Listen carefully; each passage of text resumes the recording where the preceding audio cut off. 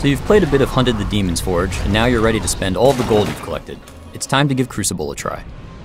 Crucible allows players to make their own dungeon crawl by linking arenas and customizing the enemies and player skills any way they want. It's all about gladiator-style combat, you and a partner against everything that comes at you. Crucible can be played with the buddy AI by a single player, or you can grab a friend and play either online or split screen.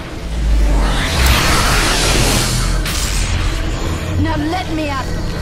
There are plenty of options in Crucible, but let's start off with the basics. Want to play with that level 4 weapon set?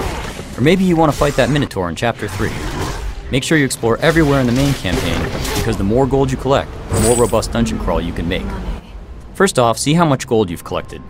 Gold discovered in the campaign gives you access to different tiers of options in Crucible. If you want to dive right into Crucible without spending too much time in customization, there's a randomize button that makes it easy to jump into a match. Simply select if you want a quick, medium, or lengthy dungeon crawl and you're ready to go. Quick maps are a great way to get a feel for how Crucible works.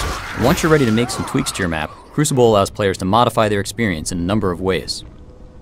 Maybe you want your dungeon crawl to be a little longer. You can add arenas to extend the experience in any direction. You can select the look of each arena or quickly randomize its appearance. Then using the editor, you can modify the action in each arena by adjusting which enemies you'll face. Each arena has 9 spawns of enemies, but each spawn can have up to 100 waves, allowing you to make the Crucible devastatingly difficult. Each arena in a map can also be modified by bestowing endowments or punishments to the player. Want to add a little excitement to the action? Try giving your arena a time limit that can only be extended by killing enemies, or limit the weapons players can use and make the experience more challenging. If you're playing with a newbie who needs a little extra help, try modifying the experience with unlimited arrows or mana restore to give players an extra boost. You can even fiddle with gravity, remove the HUD, or adjust damage modifiers. Lastly, don't forget to check out what you've unlocked often. Gaining gold through the campaign will unlock weapon and spell sets located in the editor that you can access at any time in Crucible. Once you're done customizing your maps, they can be saved and accessed at any time to be played in single player mode or with a friend. If you're really proud of your creation, you can post it online for others to play.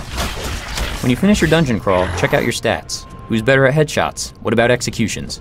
You determine it all in Crucible, part of Hunted the Demon's Forge.